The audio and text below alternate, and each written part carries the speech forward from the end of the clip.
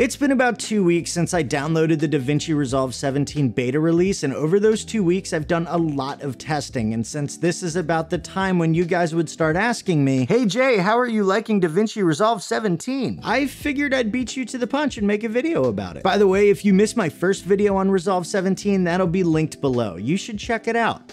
After watching this video, of course. Also, make sure you stick around till the end because I'll be giving away a license to Davinci Resolve Studio to someone who watches this video.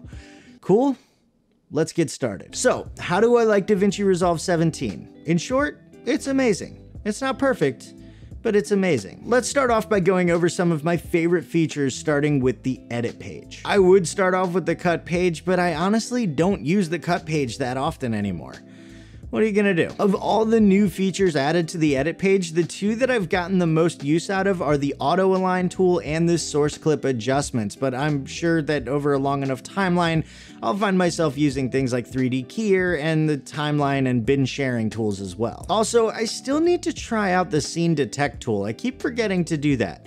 Remind me in the comments to let you know how that turned out. I'm gonna try using it when I edit this video. The auto align tool makes it possible to automatically sync clips in the timeline. Before Resolve 17, all the syncing had to be done in the media pool, and once everything is synced up, you can turn those clips into a multicam clip or a compound clip. But honestly, I still hate working with multicam clips in Resolve, so I just cut everything up manually. The source clip adjustments allow me to make a ton of adjustments to a source clip before editing it into a timeline, which is a huge benefit for me because I just got the Blackmagic Pocket Cinema Camera 6K, and I can make all of my raw adjustments right there in the inspector. I can also add LUTs, remap audio, and all sorts of other cool stuff. The other thing I've been using a lot in the edit page are the new Fusion titles. Before Resolve 17, I stayed far away from the Fusion titles that were available in the edit page, but the ones they have available now are a lot better looking. For example, this one.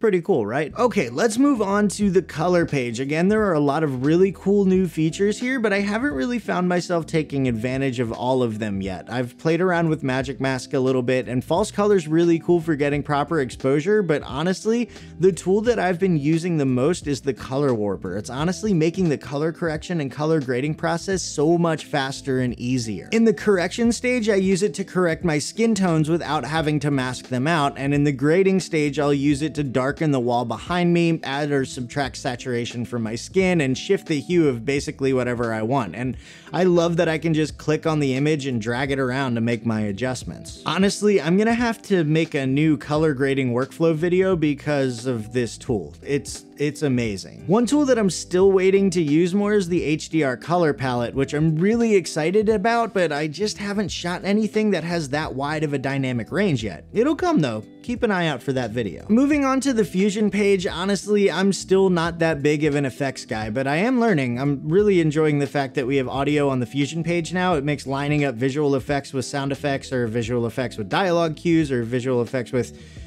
you get the idea. Also, the new shapes nodes are pretty cool. Look, I made a spinny star thingy. Can you tell that I'm still a Fusion beginner?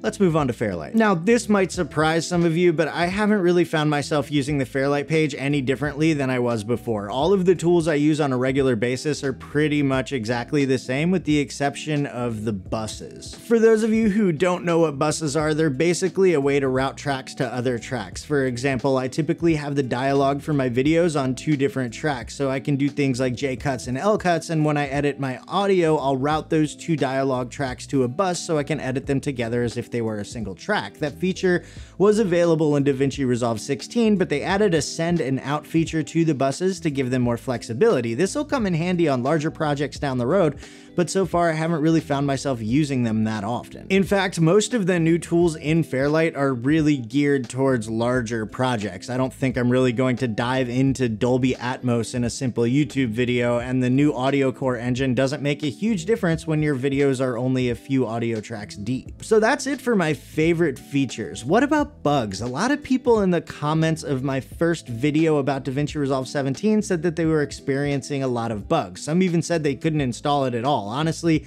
that hasn't been my experience, but I have noticed a couple things that I hope will be fixed in the coming updates. First of all, remember when I mentioned audio in the Fusion page? Well, a couple times after playing through a clip that has audio in the Fusion page and then going back to the edit page, the playhead would just go crazy and start playing the video and I wouldn't be able to stop it. I ended up having to close Resolve and restart it. It was weird and I have no idea what caused it.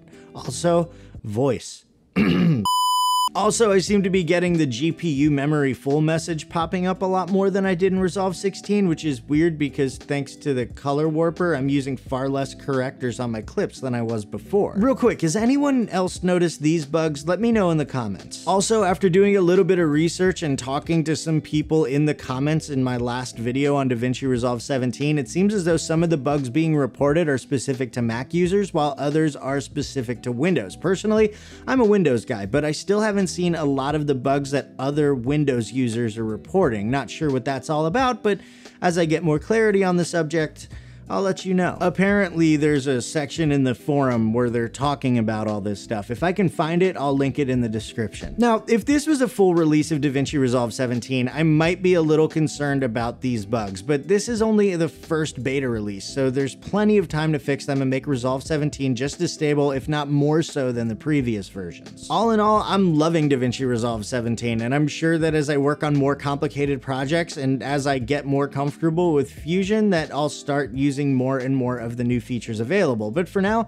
just the tools that I've been using have made a world of difference in my editing workflow. But I will say this, in order to experience the full capabilities of DaVinci Resolve 17, you're really going to want to upgrade to DaVinci Resolve Studio, and I just so happen to have an unused license to Studio right here. It came with the Pocket Cinema camera, and I already had Studio, so I don't need it. If you want it, comment down below and tell me why. That's it. That's all you have to do. I'll be picking a random winner out of the comments on Friday, November 27th and announcing the winner on my community tab this same day, so make sure you set a reminder to check that out so you can get a hold of me so I can actually give you the license key. Good luck to you all. And with that, if you want to learn more about the new features in DaVinci Resolve 17, click here. And for more tools, tips, and tricks that'll make you a better video editor, make sure to subscribe to the channel and hit that bell so you don't miss anything.